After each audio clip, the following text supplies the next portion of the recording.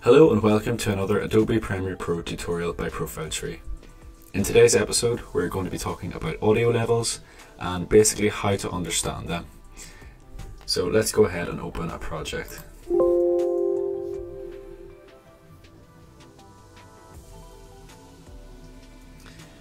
So once we have a project open, we're going to go across to audio and select audio.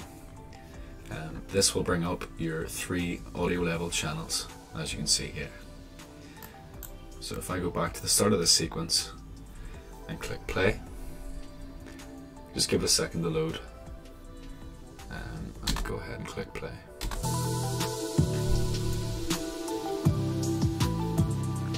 So as you can see here, this is our audio meter. So as we know, audio is measured in decibels. Audio has a maximum of 0 decibels.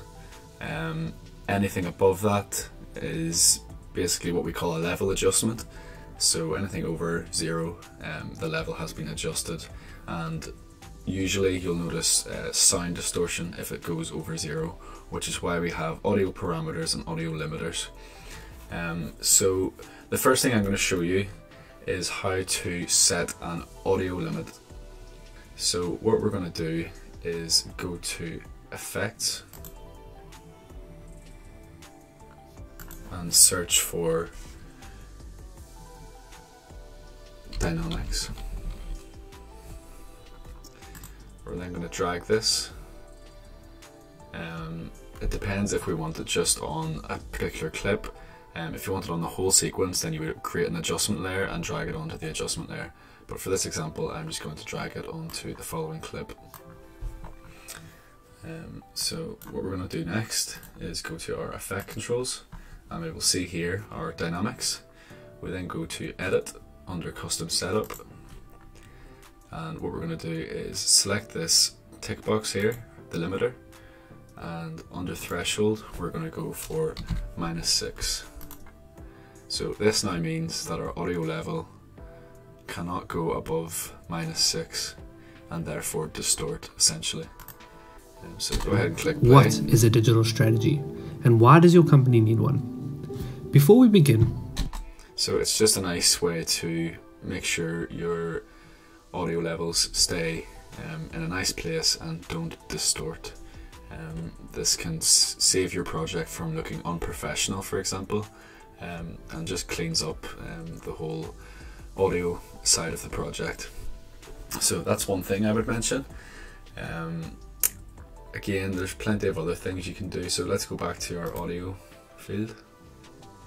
So another thing we can do is right click on the audio meter, and this allows you to select different ranges. So this won't affect your actual audio itself, so don't be worrying about that, but it does affect the way in which you read it. So it just allows you to select a few different ranges depending on what sort of audio you're working on. Another thing I would mention is this show values. So for example, if I take this and then I play, you will see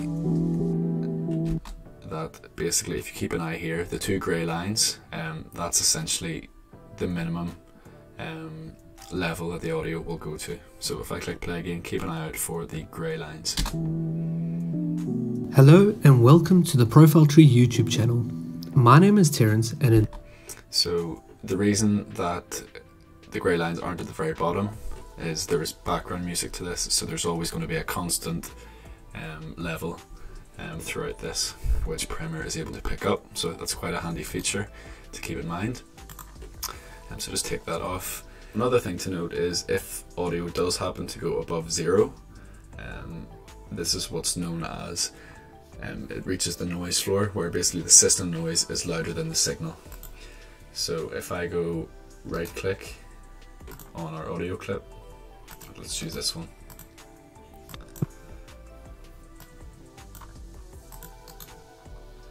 and audio gain, and as you can see it's set to 0. If I increase this to 17 and then click play, the internet is just about everywhere, connecting people, and you can see that that's going way above 0, and it just doesn't sound great. So try and steer away from doing that.